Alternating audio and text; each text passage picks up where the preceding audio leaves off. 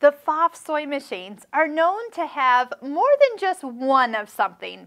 And when it comes to Bartacks, like stitch number 48, there's actually quite a few. There's 49 is a decorative Bartack, and so is 50 and 51. So when you start stitching out all your decorative stitches, which we recommend, you will find that there's other ones. There's just not just one.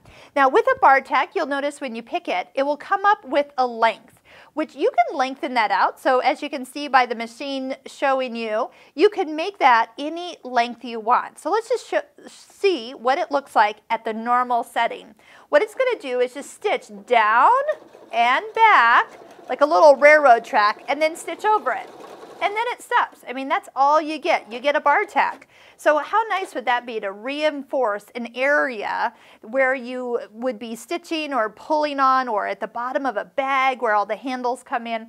Super easy, plus you can make it any length that you want. So on a decorative Bartack, let's do 49. Yep, 49. Yep, 49. There we go. Put on the foot that it recommends. It does all the rest of the settings for you. And before you know it, you can have some very fun looking Bartacks.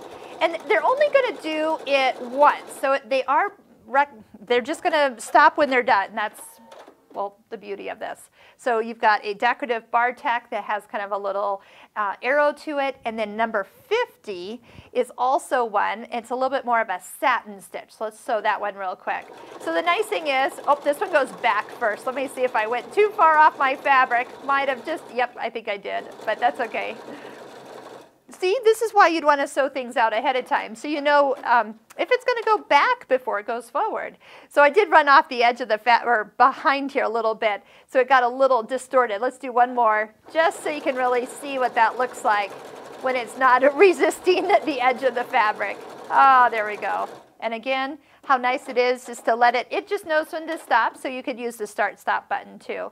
So you can see that is a really pretty Bartack.